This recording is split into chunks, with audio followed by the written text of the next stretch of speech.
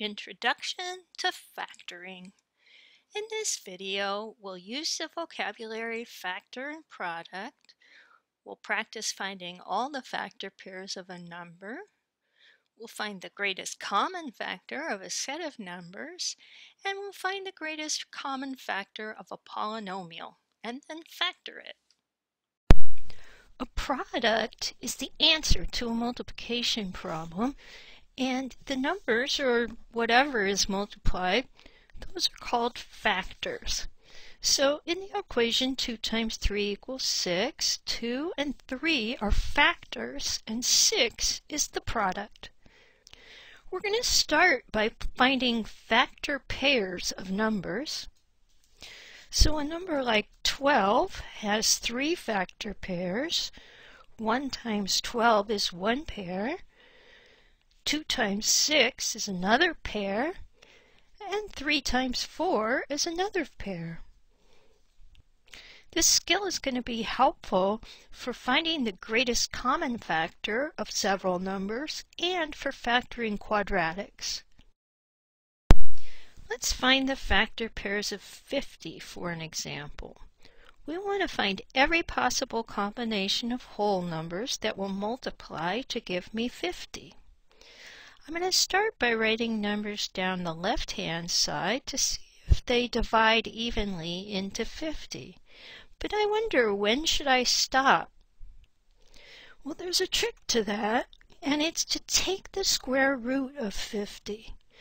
Now, the square root of 50 is about 7. It's 7.07 ... So if 50 has a factor that's 8 or greater, it's going to have to be multiplied by something less than 8.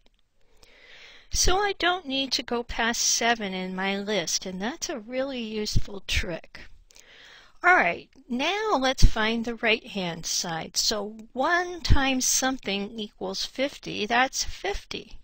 And there's my first factor pair, and that 1 will always be a factor of every number. 2 divides into 50 evenly, I get 25. That's my second factor pair. But 3 does not divide 50 evenly, so I just cross it off. It's got no whole number factor with 50. Same thing with 4, but when I get to 5, 5 times 10 is 50, so I have another factor pair. 6 doesn't work, 7 doesn't work, 8 and 9 don't work either, and then I would get back to 10, but I already have it because 10 times 5 is 50. So I have now all the factor pairs of 50. I could use my factor pair chart to list all the factors of 50.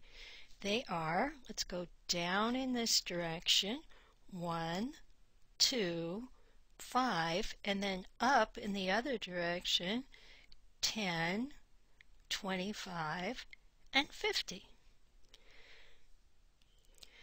Now let's find all the factor pairs of 70.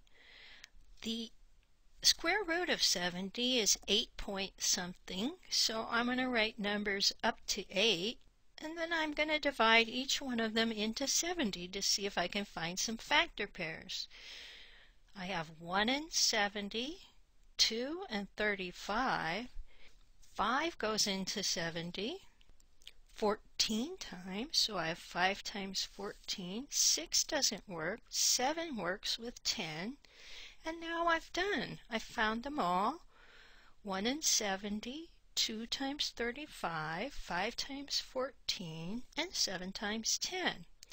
So factors of 70 are 1, 2, 5, 7, 10, 14, 35, and 70. Now, let's look at those two numbers and see what factors they have in common. So they both have 1 as a factor. Every number has 1 as a factor. They both have 2 as a factor also, and 5 matches in both lists. But 7 doesn't match. 10 does, though. 25 and 50, no. 14, 35, 70, no. So I have 4 common factors. They're 1, 2, 5, and 10. You don't need to write out the list of factors since you have it on the chart. You can just look and see what matches on both charts.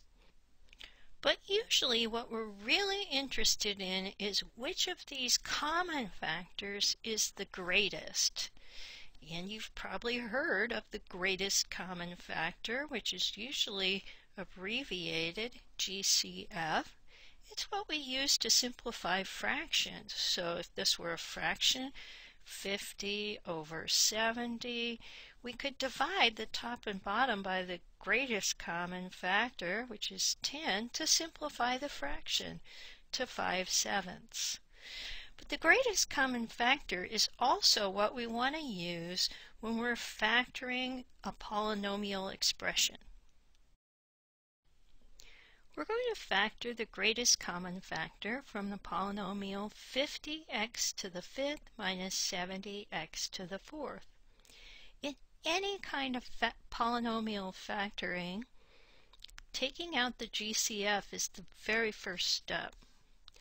So first we look at the two numbers. The GCF of 50 and 70 we found was 10. So we'll start by dividing the whole polynomial by 10. Next we look at the variables.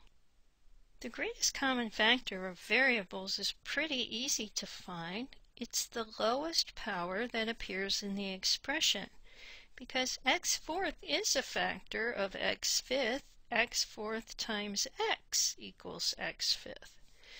So I'm going to add in that greatest common factor of the variables, x4. And now I'm going to divide. Each of the terms in the numerator is divided by the denominator.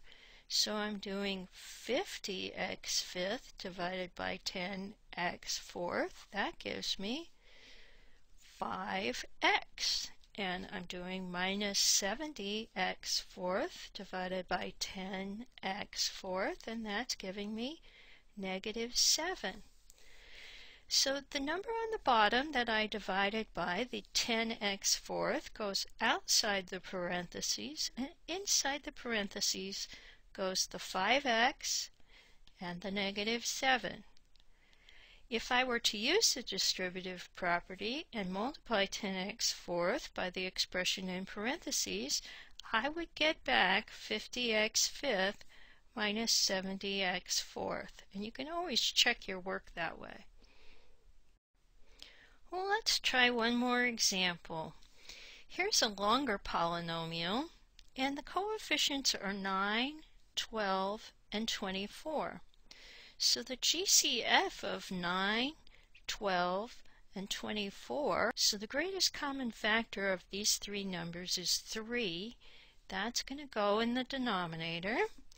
And then my variables are x7, x6, and x5. So the greatest common factor of the variables is x to the 5th, the lowest power present. So 3x to the 5th is what I'm going to divide each one of these numbers by.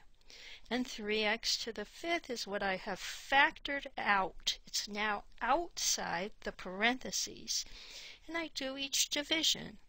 3 goes into 9 3 times, and x7th divided by x5th is x squared. Now 3 goes into 12 4 times, and x6 over x5th is just x.